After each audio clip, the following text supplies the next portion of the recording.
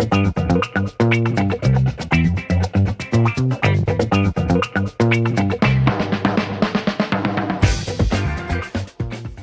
everyone, it's Ryan Harris here, and I just wanted to do a couple of videos on how to save money when you're converting a cargo trailer.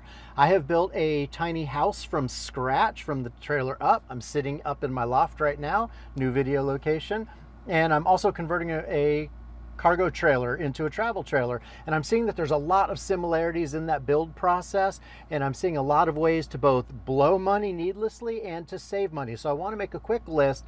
I actually have about 15 great ways to save money, but this video is going to be if you haven't acquired your trailer yet. I'll do a second video, part 2, for if you're already started your build. So I'm just going to do it as fast as possible. I'm going to be checking my notes.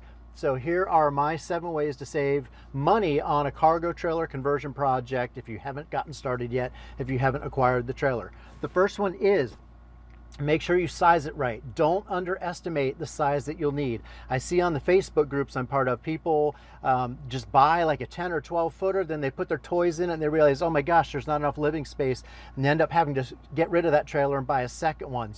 And that's going to be super expensive. Just making sure we're still recording audio. And so don't make that mistake. Think through your lifestyle, think through the gear that you have to haul, think through the size of your family. And I would say if you have to make an error on going too big rather than too small. Because if you start over again, that's going to take a huge chunk out of your budget. The second one is if you haven't bought yet, try to buy used. Even if you have to be patient and wait for a great deal to come up, buy used. You can save a fortune. But if you do that, don't buy an ancient one, meaning not a moldy rust bucket. That is actually more expensive in the long run. But if you can find a travel trailer that was taken care of as less than, I said travel trailer, a cargo trailer, that's less than 2 years old, you can save a fortune. So get on Craigslist, bargain hunt, be patient, have your money ready to go. That leads into my next tip. Never finance your cargo trailer through a dealership. Actually, first of all, never try to finance at all, because every penny that you spend on interest is wasted money. If you can't afford to pay cash, I would make a pretty strong argument that you really can't afford to start your project yet anyway. I think it's better to just put it on pause, save up cash, because when you're operating from a cash position, you're operating from a position of strength and you can negotiate a great price. But if you're relying on credit, and especially bad credit, you're going to get roped into overpaying for a brand new trailer that's going to instantly depreciate, and you're probably going to make the big mistake of financing it through the cargo trailer dealership, and they do not have your best interests in mind. I don't mind sharing that I work actually for one of the country's biggest auto lenders. So I see what happens on the back end with auto loans. And I can tell you, it's a little bit of a sketchy business. They generally do not have your best interest in heart. You will probably not get the lowest possible interest rate, and that's going to cost you money. So if you absolutely must finance, go to your local bank or your local credit union, look at all the options, including a personal loan, because interest rates on those have been really low the last year or two. You might actually find that it's cheaper to get a lower interest rate and be cheaper to take out a personal loan, pay cash for your gently used cargo trailer, than it is to actually take out a loan for like an RV or a travel trailer, doing it traditional way. But if you have to finance, go through a credit union, not the dealer under any circumstances. They will, you know what, you over a barrel, okay? The next one rather is that most of the upgrades are cheaper if you do it instead of having the dealer do it. I know it's tempting to say, hey, just put in a window here or there, the AC here and there. But if you look at how much it actually costs for the parts, and your labor is probably free, if you're somewhat handy, it's going to be much cheaper for you to do it yourself, and you're going to get it done right. Because the dealers, the builders, the manufacturers, they are notorious for doing a half-assed job that you're going to end up having to redo anyway. And if you're going to have to redo it anyway, you might as well do it right the first time. That will save you money. So think about what upgrades you need and figure out which of those you can actually handle yourself, and only allow the dealer to do the upgrades on the ones that you absolutely can't do yourself. Or better yet, just find a great deal on a used cargo trailer and take whatever upgrades are in it. And if it doesn't have it, you can add it in later, okay? The next one is make a budget, and you do that by listing out everything that you need. If you need a spreadsheet of all the things that you're going to purchase, let me know, because I'm building one and it really adds up, okay? But make it a game. Most people hate budgets. They don't want to do it. They don't want to follow it. But if you make it a game and just adopt a good attitude about it and think, I want to do a cargo trailer and convert it and spend under $10,000, let's say, then it just becomes a game of how affordably can I do this? Where can I get the cheapest materials? How can I save money? And if you just come at it with that attitude that it's a game, you'll have fun with it and you will save money.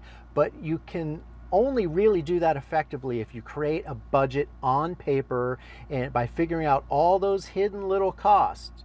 Because once you start doing a budget and listing things out in a spreadsheet, you'll notice things that you hadn't even thought of before.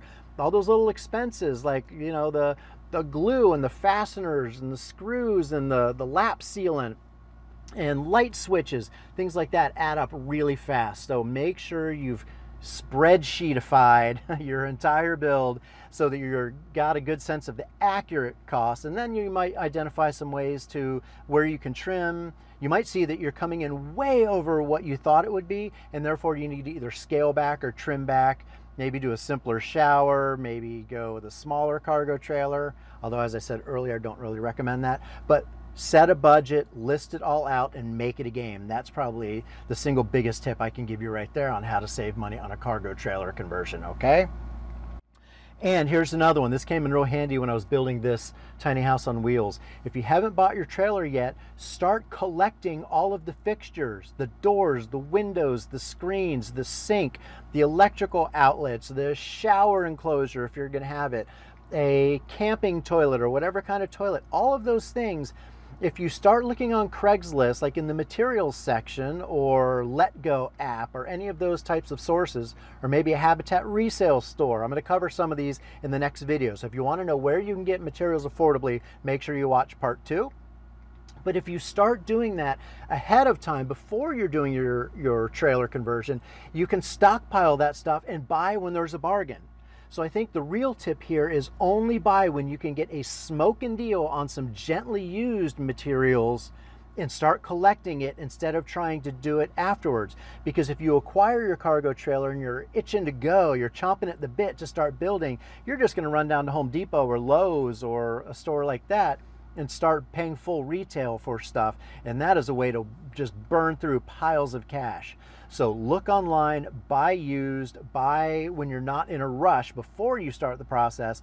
That way you'll save the most money, get the best bang for your buck, and have the materials on hand when you do acquire your cargo trailer, so that when you then start the conversion, you're just ready to go and you already know how much you're going to spend on the process because you've acquired the vast majority of your materials, okay? And last but not least, tip number 7 is spend money on what I call foundational items. Invest in the foundational items such as your quality insulation, a really good air conditioner, the quality of the wheels, axles, and tires that are on your trailer.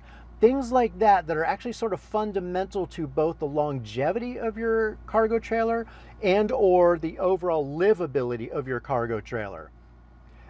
For me personally, here in Texas, a really good air conditioner and a really good vent fan that are not loud and that are also effective is worth splurging on. And in the long run, I know I'll get more pleasure from the cargo trailer overall by choosing to invest my limited funds into those types of things versus other things like a specific countertop or a specific sink or a 40-inch television or something like that. So think foundational, frame, wheels, axles, insulation and temperature control like that, in air conditioning. So those are my 7 tips.